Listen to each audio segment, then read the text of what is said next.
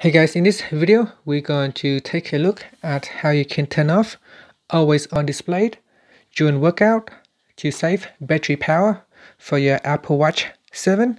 So you can see here, if I on a workout and if I point my watch away from me, the screen should really be switched off so that it can save power. You can see at the moment the screen is not turned on. If I look at it, the screen should turns on, but if I walking and point the weight away from my face, then it should really be turning off.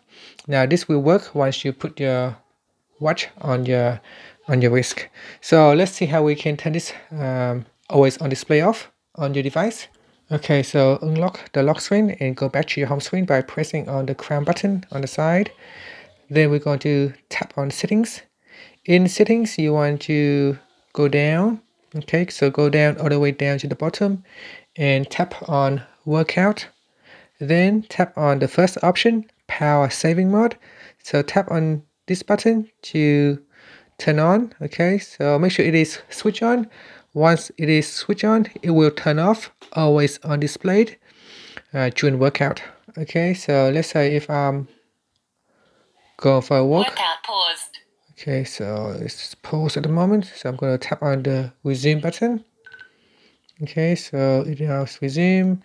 And if we are going for a walk, and if we're going to point the watch away from the face, then you can see the display will be turned off. And if the watch detects our face, then the display will come back on. But if we point it away from us, it will switch off the display.